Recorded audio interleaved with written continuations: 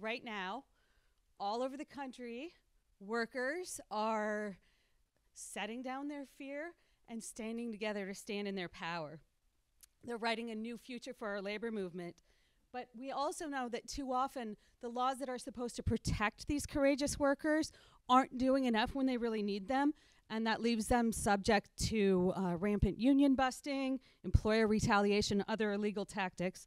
So this afternoon we'll hear from two courageous women who are fighting to build worker power despite the limits of our current labor laws. So to me, activists like these two are the real heroes of our labor movement, and we have so much to learn from them. So let's give a huge welcome to Grace Zopelis. Did I say it right? Zopelis, who is a barista and a Starbucks Workers United member at the Chevy Chase store, recently organized, and Natalie Duleba, who is a page designer but has been on strike from the Pittsburgh Post Gazette for more than a year. So thank you to both so much for taking the time to be here today and share your experiences. And I just wanted to thank our sponsors, the Worker Power Coalition and the Workers' Rights Institute at Georgetown Law School. This event is part of Labor Spring, which is part of the Kalmanovitz Initiative for Labor and the Working Poor. And all over the country this spring, campus activists will be shedding light on the real stories of workers and what they're facing. So I'm going to be passing the mic back and forth for the sake of our recording. So Grace, what inspired you to get involved with organizing your coworkers? So hi, I'm Grace Zopelis. I've been a partner for a year and a half at Starbucks, and I've been a union member since August of 23. What inspired me was anger, to be honest with you. I was quiet at my store for a really long time. We had a manager who was really equitable. We never had to fight for hours. We had a consistent schedule. Nobody was treated differently.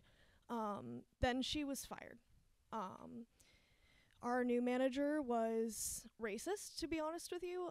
He treated our Black and Filipino workers. We had a lot of Filipino workers when I started.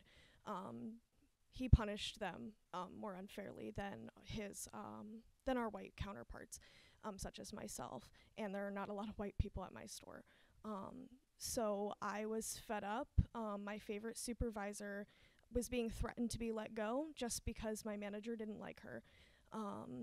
Our hours were cut, our breaks were cut, and there was nothing else left to do. So there was one day that we had a 45-minute wait time for drinks, and we're a fast food company. Our drinks are supposed to be turned out in less than 10 minutes. And after that day, it was really intense. I pulled my manager to the side and I said, "This is completely unacceptable. What can we do about it?" And he said, "Nothing. This is just a really busy store." So I called the unions immediately. They reached out, and I started organizing.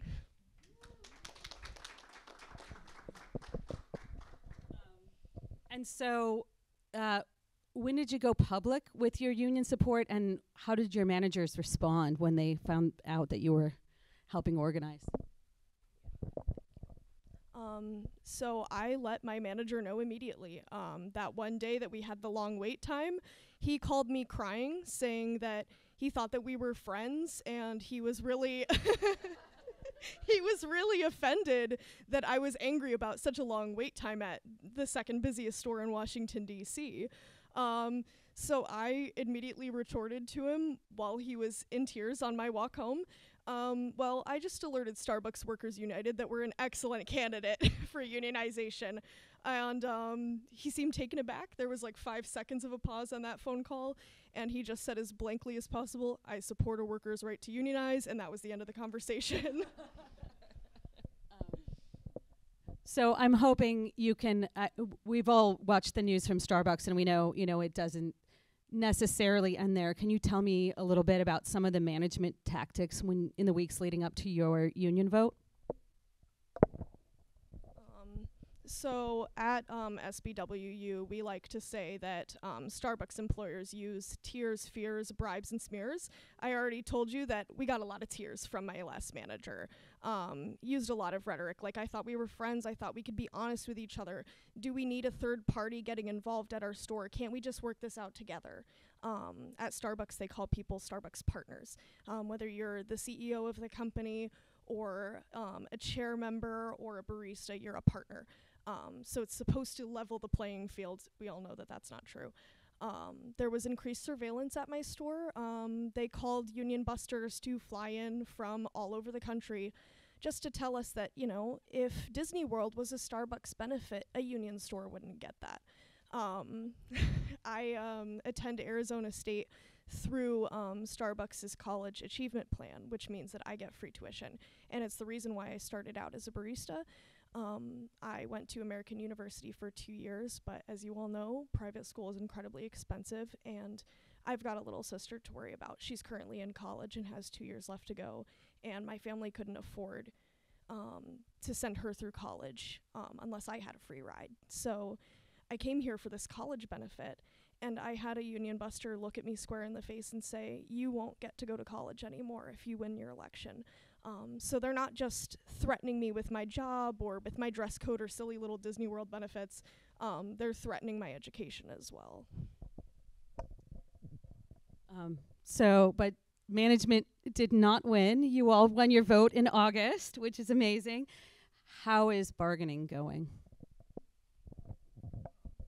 So as you all know, Starbucks is one of the biggest union busters in the history of the labor rights movement. So bargaining has been very slow. We have not had our first bargaining session because Starbucks refuses to bargain in good faith. We originally wanted some SEIU members and SBWU members on Zoom calls while we were at our bargaining sessions just to hold them accountable, and because I've never organized a store before until I had to. I've never been a union member until I needed it. And we just need help on the bargaining table because I've never been on a bargaining table. They refuse to do that. Our store originally had a renovation set for next month. And since we called for a collective bargaining session just to make sure that every employee had a temporary store to go to for 4 weeks, that everybody would get paid during that time and that nobody would be laid off. They didn't like that at all. So we don't have renovations until over the summer, and it might be pushed again when corporate refuses to bargain. So we'll keep on fighting, we'll keep pushing through.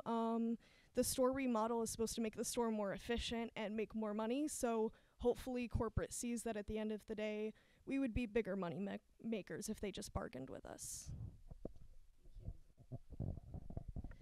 So, Natalie, what made you join this strike at the Pittsburgh Post Gazette? So I moved to Pittsburgh and I started my employment at the Post Gazette in January of 2020. And as a page designer, copy editor, I have like nighttime shifts. And so I was not involved with the union because all the union stuff was during the day. And I didn't want to give up like what precious personal time I had since I was giving up like nightlife, socialization. And what really happened is we had like this really long Zoom call where our local leadership said, "We're going out on strike, guys." We held a vote, but we were going out on strike because we had 4 sister unions who were already striking. Like we talk about the Zoom call like it was like a battle. And I was waiting for us to speak, and one of the other people, he kept on speaking over people, even though he had his allotted time like several times. And I just kind of was sick of it, and I shouted him down in order to be able to express what I want to express. And it was like this one moment that like changed my whole union trajectory. Like went from, like, for those of you who are familiar with like the kind of like scale of like 1 to 5, like I was like a 2. And like kind of like blasé about stuff. And there wasn't like any like a part of me that was like considering not going in. I think it really helped that like the stewards and people who had reached out to me were all on the copy desk. A lot of people, the few people that I did know, because a lot of people who went on strike were just names on a page for me for almost 3 years. But the people who I did know were all going out on strike, and it was just like never occurred to me to scab. And the local leadership, they said, "Hey, you were really great in that Zoom call. Do you want to head a committee?" And I said yes, and then I joined like 2 other committees, and now I'm the local secretary for our unit, or I guess for our local. So it's just like kind of like one moment of just not wanting, just wanting to be able to speak. And I was there, you know, the truly the next day, like 24 hours later. It was cold and it hailed that week. And there's never been a time when I was like thinking about going in. I know we had some people who were out on strike who have gone back to the office and hid behind reasons. But I'm glad that I did. The people that I'm on strike with are some of the best journalists, the best people. And, you know, now I'm fully committed. So you guys have had a tough fight. You've been out for more than a year, and it was in January of 2023 that the blocks were ordered to bargain in good faith. What impact did that have on management? Did it bring them to the table? So in January 2023, an administrative law judge issued like a 50-page smackdown against the Post Gazette for their years of bad faith bargaining practices. It was the week of we had a 100-day rally planned, and it happened just a couple days before the rally was meant to happen. And it actually was, it was in January. So it was a really big pick-me-up in terms of morale, and a way to be like, say, you know, we are right. We're not just like shouting into your void. We're not trying to be like, you know, people can be like, oh, you're being too idealistic. It's like, no, here's this. It's not like it wasn't a weak ruling. It was very thorough. It was supporting everything we had been saying since 2017 when our last contract expired, since 2020 when the company imposed conditions that ruling was for the unfair labor practice lawsuit. But unfortunately, it hasn't had a lot of practical effects because the company just appealed. And they said they'll appeal as long as they need to in order for it to be right for them to win. The appeal hearing hasn't been scheduled. It's been over a year now. It's because, you know, the NRLB is notoriously underfunded, understaffed. Our like sector representative, she's been very supportive of our efforts and alternative ways we've tried to enforce the ruling, but it's just like a big waiting game, and the company doesn't care.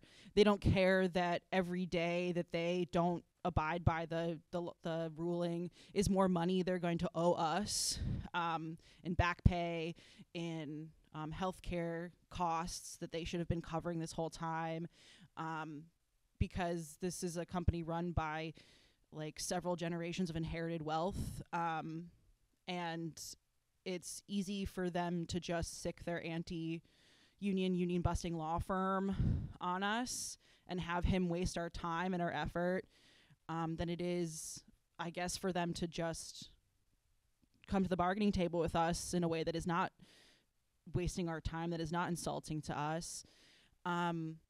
So it's nice to have it on our side, but in terms of actual effect on ending the strike, there's just no teeth to it. The company can just appeal and just go on as business as usual, which is deeply disappointing. And whatever good feelings people may have had about the Post Gazette or the owners or like our executive editor has really vanished, has just evaporated, because we know that like we've done our job on figuring out who's on the board of the directors and reaching out to them and reading up on like the incorporation of the company to see who we can put pressure points on. We're still doing that. It's not like a fight that's over that we've given up on.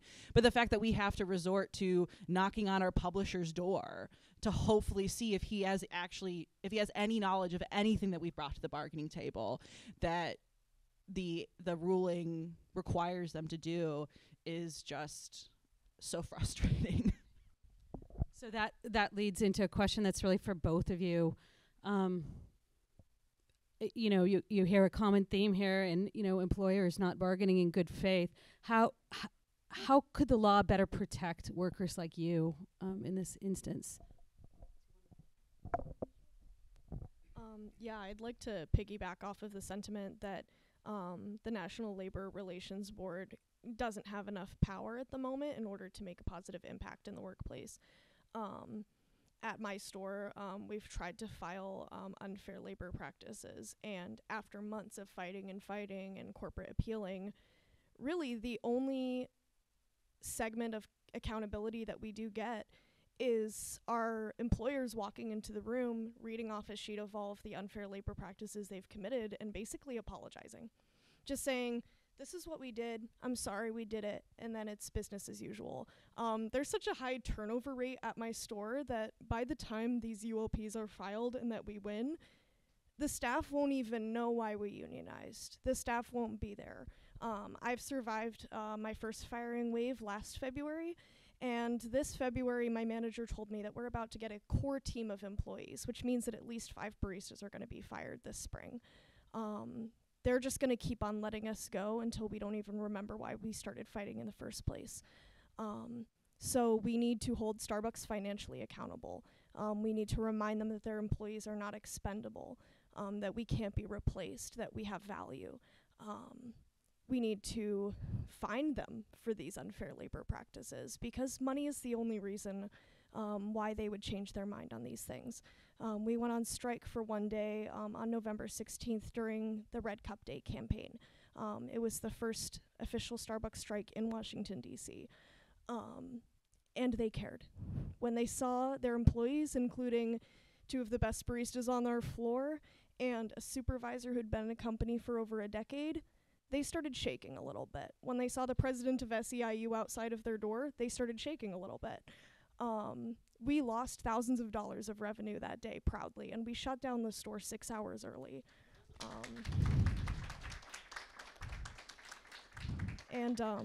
To brag about the national campaign, that day, Starbucks decided that there was a new rule that supervisors were allowed to turn off the mobile order app at our stores, which really helps staff calm down.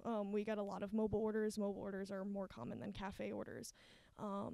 So now supervisors have that new power because they lost a lot of money that day. So we just need to keep on fining them and holding them accountable that way, because that's the only way they'll listen.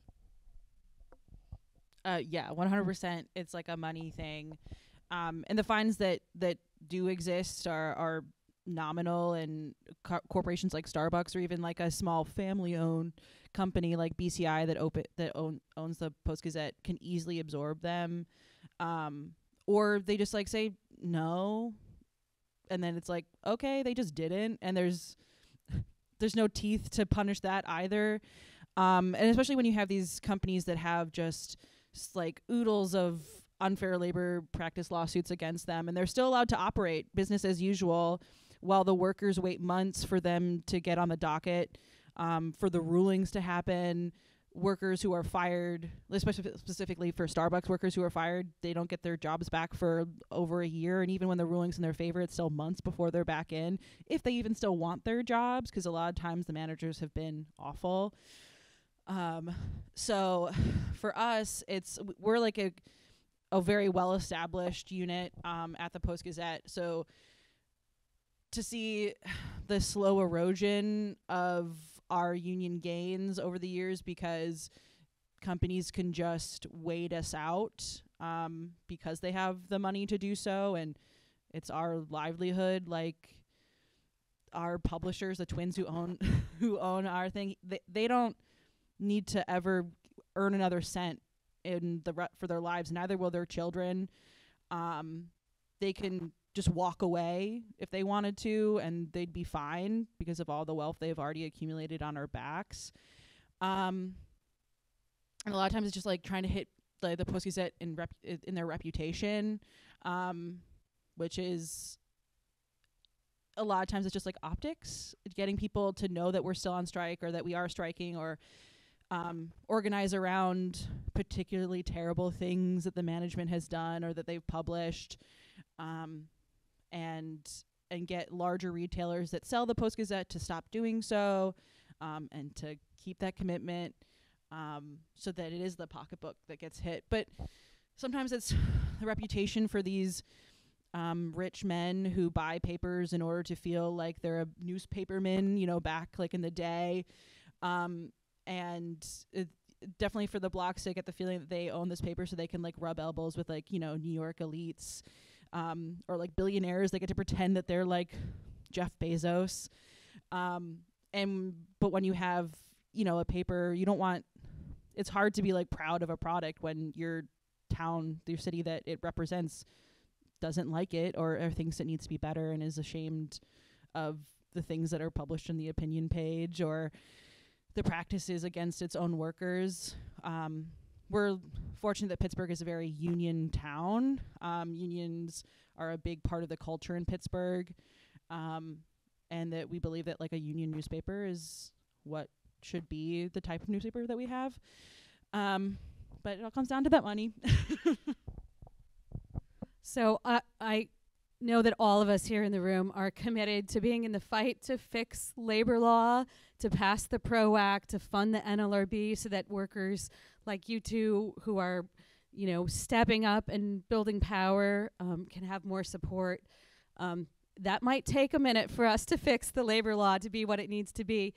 In the meantime, and this is my last question, how can we all support you? And I'll give it to Natalie. So I have brought these pamphlets here. This is information. I'm also on the front of it.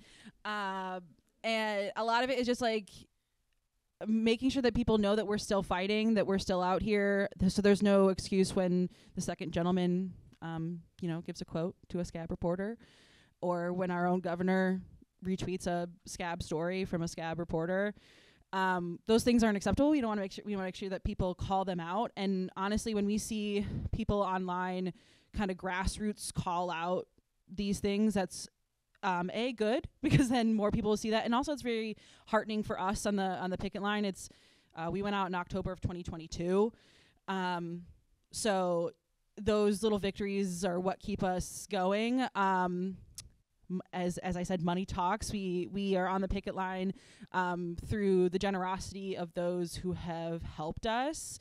There's a QR code here on this pamphlet that will take you to the donation page. There's also some cool pins designed by our striking designer. And we have a fabulous strike publication called the Pittsburgh Union Progress, where all the journalists who want to, and a lot of them do, write fantastic stories about the things that Pittsburghers care about, and they're doing it for free. And we want people to know, we want the Post Gazette and the managers and the editors there to know that, like, you want these reporters in your newsroom. You want this caliber of reporting published in your paper. And the way that we can emphasize that is for people to subscribe to that, to read those stories, to retweet those stories, and to really make sure that everyone at the Post Gazette and the BCI, the ownership, the company that owns them, knows that this is things that people care about, that they want to happen. They want the strike to end. We want these reporters and designers and editors back in the newsroom, doing what they obviously love, because they're doing it on strike as well. So that's like the very much you as a person can do really easily on your phone type of thing. But in like a broader movement is pushing your senators and representatives to increase funding to the NLRB, to fight for bills that are pro-labor, to stop these roadblocks that we come across at every aspect of being on strike, getting unemployment, the first time, for the second time, holding companies accountable for their anti-worker stances, for them violating labor law, having, stronger protections for workers. That's like a broad, in the future type of stuff. But as we were talking about earlier today, it's like if we forget about it now or let something slip through the cracks now, then it'll be a larger problem tomorrow, next year. And people who are looking to exploit those vulnerabilities will be able to do so if no one's looking. So. And Grace, same question. How can we support Starbucks workers right Yeah, so although Starbucks Workers United has not called for a store boycott because, most of us are baristas and customers give us our paycheck, we have called for a gift card boycott in the holiday season, and we continue to promote that gift card boycott. If you get a Starbucks gift card, tell your loved one why you refuse to accept this Starbucks gift card, that they don't support their workers, that they fund the wrong people in the wrong places. As far as my store as an individual store, tip your baristas. Tip them generously. The coffee's only $5. I hope you can afford a tip with that $5 latte. You can order Union Strong as your name, so I have an excuse to shout Union Strong in my store in front of my manager. You may think that it's a little thing, but it is a big deal to just shout something about the union in the middle of my workday and then turn and look at my manager and go, what? It's their name. There's also a no contract, no coffee pledge, which is on Starbucks Workers United's website just to show solidarity for your baristas. There's also a newsletter on their website so you can sign up for when the next sip-in will be happening in your location or when the next strike will be happening in your location. I hope to schedule a strike in the near future for my store again because the first strike was really successful. So I'd love to see your faces on the picket line. Can we have a big round of applause for our speakers? Thank you, Grace and Natalie, so much. You're amazing. Thank you for your courage and all you're doing to rebuild the labor movement, and we're there with you as long as it takes.